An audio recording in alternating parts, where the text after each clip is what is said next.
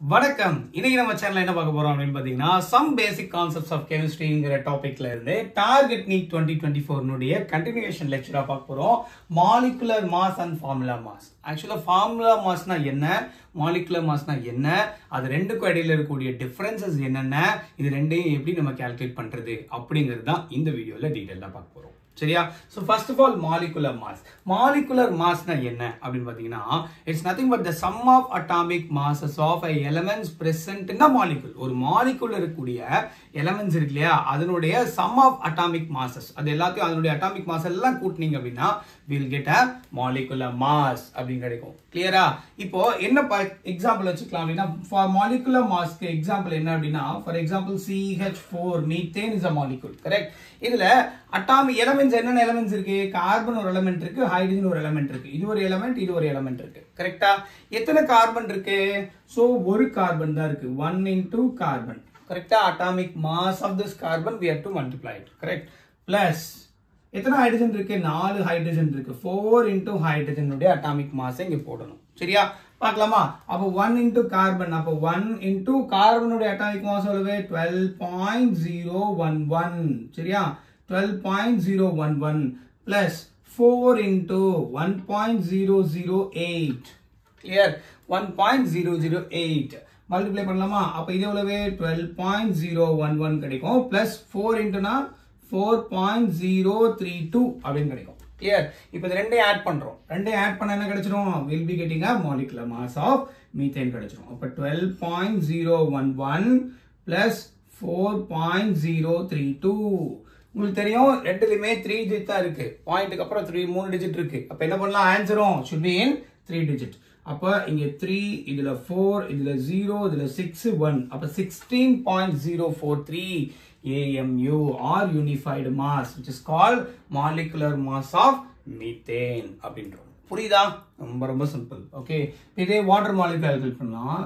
H2O அப்படினு எடுத்துக்கோம். கரெக்ட்டா? அப்ப H2O அப்படினா எத்தனை ஹைட்ரஜன் இருக்கு? Number of hydrogen is equal to 2. கரெக்ட்டா? 2 into hydrogen plus 1 into oxygen. Okay. அப்ப அதனுடைய ரெஸ்பெக்டிவ் அட்டாமிக் மாஸஸ் போட்டுக்கணும். சரியா? இப்ப 2 into hydrogen கொடுத்துட்டாங்க. அப்ப 2 into 1.008 plus 1 into 16.00 இப்படி கொடுத்துறாங்க. சரியா? அப்ப நீங்க என்ன பண்ணலாம்? ரெண்டையும் ஆட் பண்ணி மல்டிப்ளை பண்ணி அதுக்கு அப்புறம் ஆட் பண்ணிக்கணும். எவ்வளவு? 2 into னா எவ்வளவு? 2.016 கரெக்ட் plus 16.00. ஓகேயா? உங்களுக்கு தெரியும் பாயிண்ட்க்கு அப்புறம் 3 டிஜிட் இருக்கு, இங்க பாயிண்ட்க்கு அப்புறம் 2 டிஜிட் தான் இருக்கு. கரெக்ட்டா? சிக்னிஃபிகன்ட் ஃபிகர் உங்களுக்கு என்ன டிஜிட்ல வரணும்னு உங்களுக்கு தெரியும் இல்லையா? கிளியரா எல்லாம் பார்த்துட்டோம் ஆல்ரெடி. அப்ப 16.00 2.016. அப்ப இது என்ன பண்ணிடலாம்? ரவுண்ட் ஆஃப் பண்ணி இங்க போட்டுக்கலாம். சரியா? ரவுண்ட் ஆஃப் பண்ணீங்கன்னா என்ன வரும்? 2.02 அப்படின்னு கிடைக்கும். கரெக்ட்டா? அப்ப என்ன கிடைக்கும்? 18.02. இதுதான் என்னது? molecular mass of water. okay, in terms of unified mass or atomic mass unit அப்படினு. புரியுதா? so அப்ப molecular mass is nothing but sum of atomic masses of an elements. okay, இப்ப elements இருக்கு, எத்தனை நம்பர் ஆஃப் elements இருக்கோ அந்தால multiply பண்ணிக்கணும். இங்க 1 தான் இருக்கு, 1 ஆல மல்டிப்ளை பண்ணிக்கோம். இங்க 4 ஹைட்ரஜன் இருக்கு, 4 ஆல மல்டிப்ளை பண்ணிக்கலாம். that's the difference. புரியுதா? அப்படி போட்டீங்கன்னா என்ன பண்ணிடலாம்? we can calculate the molecular mass. புரியுதா? right. நோட் பண்ணிக்கோங்க. அடுத்து we'll move on to formula mass. okay, note பண்ணியாச்சா? formula mass னா என்னன்னு பார்க்கலாம். actually formula mass அப்படிங்கிறது எதுக்கு அப்படினா it is usually calculated for ionic compounds. okay, it is usually calculated for solids and also usually calculated for ionic compounds. ionic compounds க்கு formula mass தான் calculate பண்ணுவாங்க. why? because they do not contain a discrete molecules as their constituent ions. Constituent ions that does not contain a discrete molecules. okay, that is what we have taken this kind of a formula mass. clear?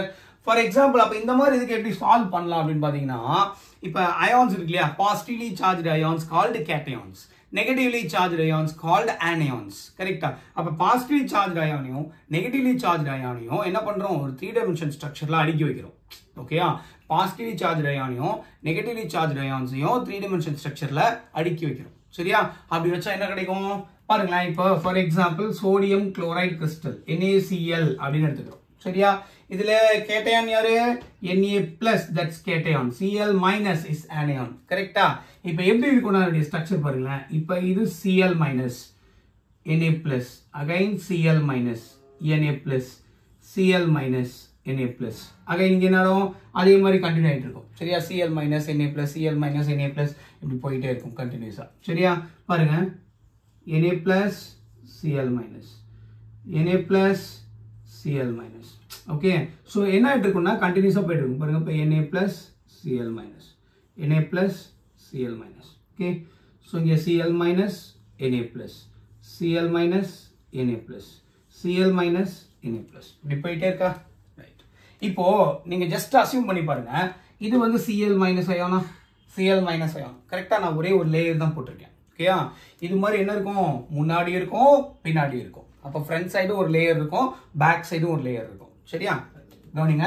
இப்போ Cl பாருங்களேன், எத்தனை எண்ணெயோட attach இருக்குன்னு பாருங்க. இது ஒரு எண்ணெயவா, இது ஒரு எண்ணெயவா, இது ஒரு எண்ணெயவா, இது ஒரு எண்ணெயவா. கரெக்டா? இப்போ நான் சரௌண்டிங்ல 4 வந்துருச்சு. அதே மாதிரி என்னுடைய ஃப்ரண்ட் சைடுல இருக்கக்கூடிய லேயர்ல ஒரு Na+ இருக்கும், பேக் சைடுல இருக்கக்கூடிய லேயர்ல ஒரு Na+ இருக்கும். கரெக்டா? அப்போ ஒரு Cl-, 1 Cl- surrounded by 6 Cl-, sorry 6 Na+. correct? அதே மாதிரி 1 Na+ is surrounded by 6 Cl-. புரியுதா? 6 Cl- அப்படின்னு சொல்றோம். புரியுதா? very very important. ஓகேயா? அப்ப ஒரு Na+ surrounded by 6 Cl-, அப்ப 1 Cl- surrounded by 6 Na+. கரெக்ட்டா? அப்போ இதுவும் ஒரு Cl- னா 6 Na+ சுத்தி இருக்கும், ஒரு Na+ னா 6 Cl- சுத்தி இருக்கும். சரியா? அப்ப என்னது, ஒரு பர்టిక్యులர் ரேஷியோ மெயின்டெய்ன் பண்ணுது. அப்ப என்னது 6:6 ரேஷியோ. அப்ப இது எப்படி எடுத்தீங்கன்னா 1:1 ரேஷியோ. அப்போ 6 into Na+, 6 into Cl- calculate பண்ண வேண்டிய அவசியம் இல்ல. ஃபார்முலா மாஸ்ல என்ன பண்ணிடலாம், ரேஷியோ பாத்தீங்கன்னா ஒரு Na ஒரு Cl, that's it. ஓகே, அப்போ NaCl உடைய ஃபார்முலா மாஸ் கால்குலேட் பண்ணீங்கன்னா NaCl atomic mass of the sodium is 23.0 plus Cl- is what, 35.5. if you add it 58.5 unified mass, which is called a formula mass. புரியுதா? அப்ப formula particular ஃபார்முலாவை depend பண்ணிருக்கும். புரியுதா? it does not depend on the number of molecules. Okay, அப்ப இங்க எதை depend பண்ணிருக்கு, ஃபார்முலாவை depend பண்ணிருக்கு. ஓகே, சோ ஒரு Cl- எடுத்தீங்கன்னா 6 Na+ சுத்தி இருக்கும், ஒரு Na+ சுத்தி எடுத்தீங்கன்னா 6 Cl- சுத்தி இருக்கும். அப்ப ரெண்டும் ஆல்மோஸ்ட் ஈக்குவலா தான் இருக்கு. கரெக்ட்டா? அப்ப 6:6 ரேஷியோ மெயின்டெய்ன் பண்ணுது, which is nothing but 1:1. so one atom, one ion of Na+, one ion of Cl-. so that gives the formula. so that is called the formula mass is nothing but 23. that is 1:1 ratio. 1:1 ratio இருக்கு. அப்பனா என்ன அர்த்தம், 23 is atomic mass of sodium, 35.5 is atomic mass of chlorine. correct? ரெண்டே add பண்ணீங்கன்னா என்ன கிடைச்சிரும், will be getting the formula mass of this compound. clear? very very simple. Okay, இது புரியுது இல்லையா? அடுத்த முக்கியமான விஷயம் என்னன்னு பாருங்க. என்னுடைய அதாவது கிராம் ஃபார்முலா மாஸ், அதாவது இது if it is expressed in grams, which is called gram formula mass. அப்படின்னு சொல்லலாம். சரியா? சார் அப்ப molecular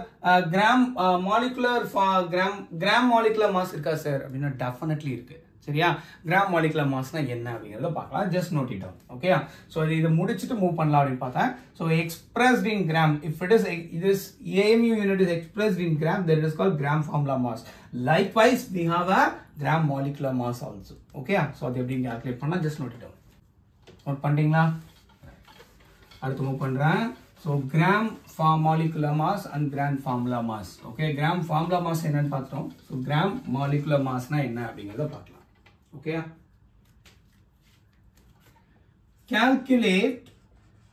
calculate the gram molecular mass.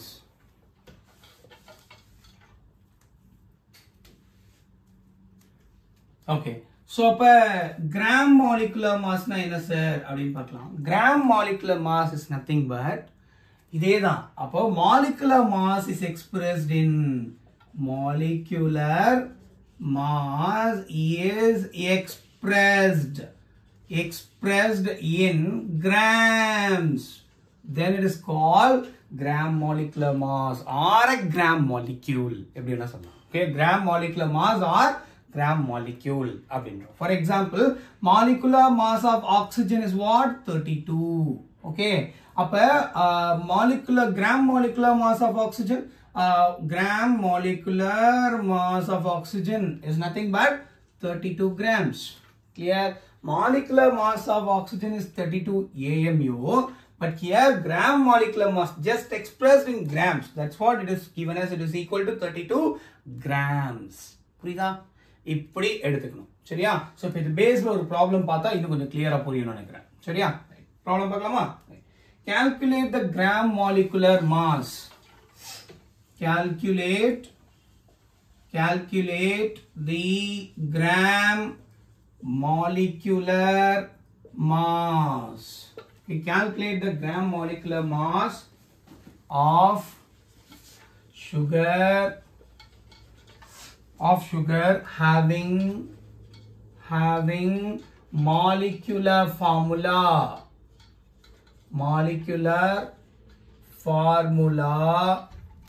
as C6H12O6. Okay, what they given? Calculate mass of 0.5 gram molecule of sugar. Okay, 0.5 gram molecule of sugar எவ்வளோ அப்படின்னு calculate பண்ண சொல்றாங்க. அதோட gram molecular mass of sugar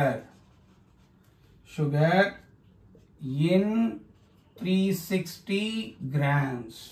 360 grams ல எவ்வளோ அப்படின்னு calculate பண்ண சொல்றாங்க. சரியா? Okay, கவனிங்க. என்ன கேட்குறாங்கன்னா calculate the gram molecular mass of sugar having molecular formula C6H12O6 கொடுத்துட்டாங்க. அப்போ first you have to find out the gram molecular mass. Molecular mass in terms of expression in grams is nothing but gram molecular mass. அப்போ டைரக்டா calculate பண்ணி போட்டுடலாம். பிரச்சனை இல்லை. Then calculate the mass of 0.5 gram of molecules of sugar. Okay, அப்போ 0.5 gram molecular gramல எவ்வளோ அப்படின்னு கேட்குறாங்க. சரியா? ரெண்டாவது gram molecular mass of sugar in 360 gram. 360 gramல இந்த gram molecular mass எவ்வளவு இருக்கு அப்படின்னு கேட்கறாங்க. சரியா? பார்க்கலாமா? So for example, calculate the gram molecular mass. அப்ப என்ன பண்ணலாம்? sum of atomic masses தான் போட போறோம். அத gramல எக்ஸ்பிரஸ் பண்ணா that is gram molecular mass. கரெக்ட்டா?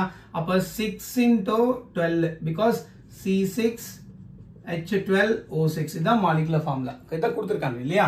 அப்ப 6 into 12 plus 12 into 1 plus 6 into 16. அவ்வளவுதான். கரெக்ட்டா? ரைட். என்ன எடுத்துக்கலாம்? 6 into 12 னா 60 72 72 plus இது ஒரு 12 plus 6 into 16 னா 5 16 6 96. சோ அப்ப இது ஒரு 96. கரெக்ட்டா?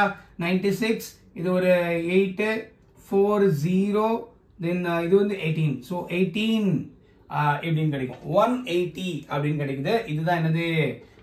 gram molecular mass, that is 180 grams அப்படின்னு கிடைக்கும். கிளியரா? 180 grams அப்படின்னு கிடைக்கும். கிளியரா?